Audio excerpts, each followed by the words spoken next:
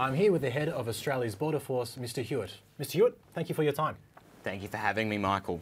Now, Mr. Hewitt, Australian Border Force recently had to shut down Operation Fortitude after public backlash that you would be checking people's visas in the streets. Yes, but we do stand by Operation Fortitude. You stand by checking people's visas in the streets randomly? Absolutely.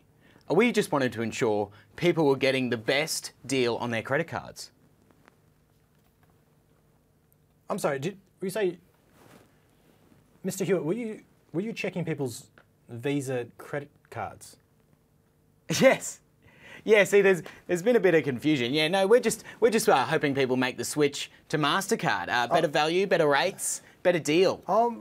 It's not just because the press release said... I thought that you were checking people's, like, their visa permits. No. To stay in the... Yeah, That's, Oh my God. Yeah, there's been a bit of confusion around the whole issue. We're just hoping to lower people's rates and hope they get more rewards points as well. That is such a relief because I was so worried that you were checking people's, their permits. I mean, that's how bad we misread that.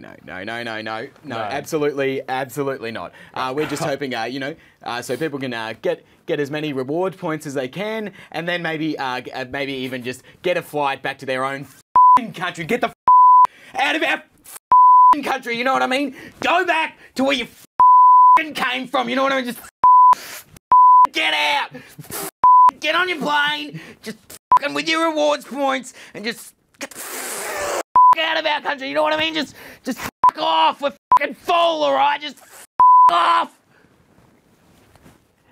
Yeah, we're just looking to get a better deal.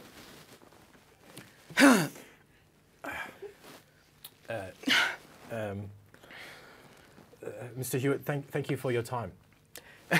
Absolute pleasure.